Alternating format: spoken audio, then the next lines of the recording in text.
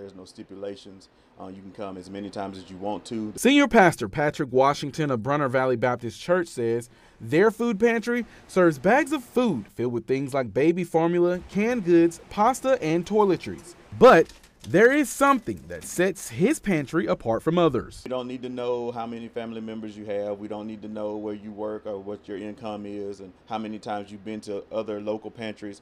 If you need it, you can come and get it. The food pantry in Lincoln has been open for 2 months. And in the short time, Washington says they're seeing a growing need in the community. This has put a major impact on the community. We have a lot of individuals that come through having needs, and we meet those needs for them. Washington says to keep the pantry stocked, they need donations and volunteers daily. We need volunteers. That's Thursday 5 to 7, Saturday 1 to 3. If you want to volunteer, you're more than welcome to. You can get your community service hours by volunteering and helping us with the pantry.